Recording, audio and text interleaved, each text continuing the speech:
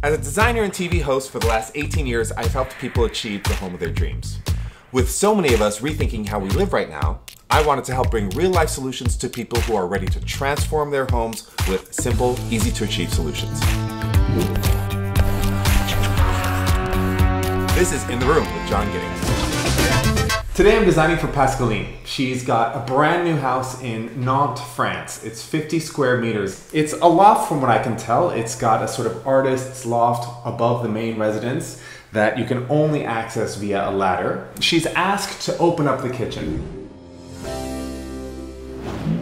Hello, I'm Pascaline. I'm a maitre d' and my boyfriend Merwan, he's a software engineer. We just bought a 50 square meters apartment in Nantes in France. We'd love to open up the space, break the bar that's existing, have a very simple kitchen, soft colors, some wood, not too many appliances. We'd love to have a pellet burning stove, have lots of lights and lots of plants. Thank you very much.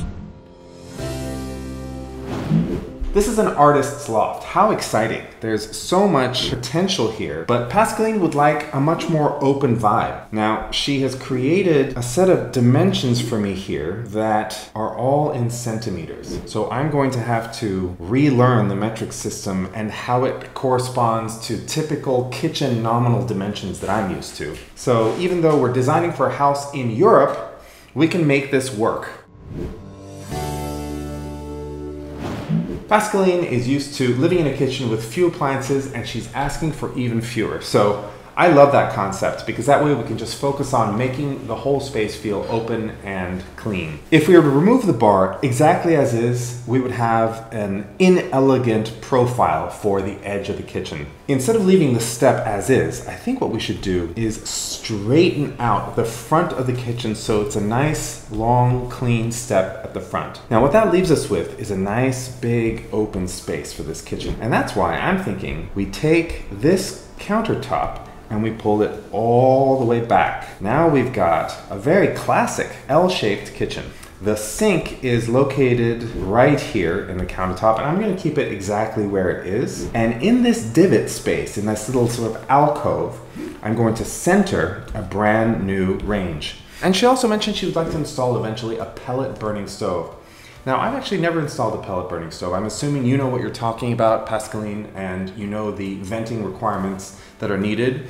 Luckily, there's an old fireplace right next to the kitchen. Put your pellet burning stove underneath the chimney and make sure you also install a hearth because pellet burning stoves, all stoves, generate a lot of heat and you want to make sure that any of the wood surfaces nearby are not getting hot. There's a couple different ways of increasing the size of the skylight.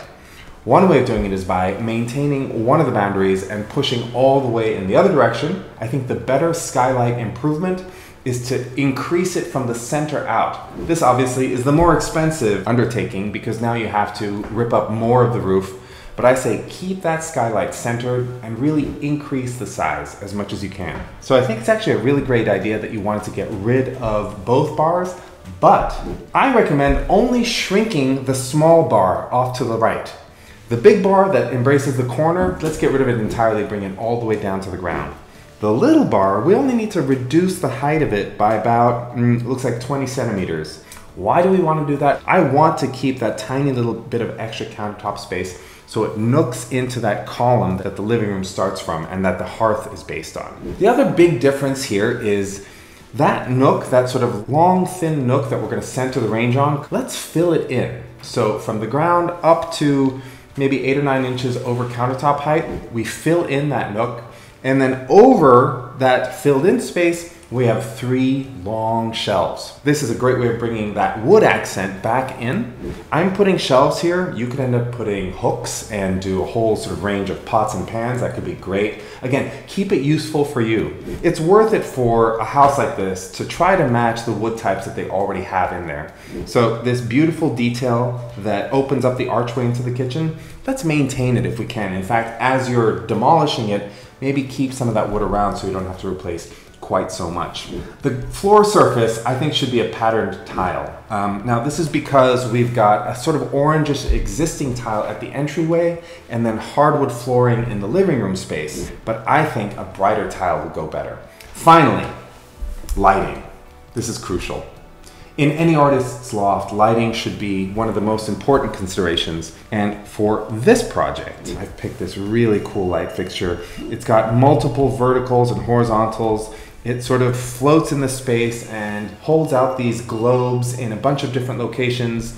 All right, Pascaline, I hope you liked what I've designed for you. This is an incredible space that you've got over in Nantes. If you implement any of these designs, I absolutely have to see the photographs. And for the rest of you with design questions, why don't you write in? I would love to help you. And if there's any questions that I didn't get to, make sure you comment in the comment section below. See you next week.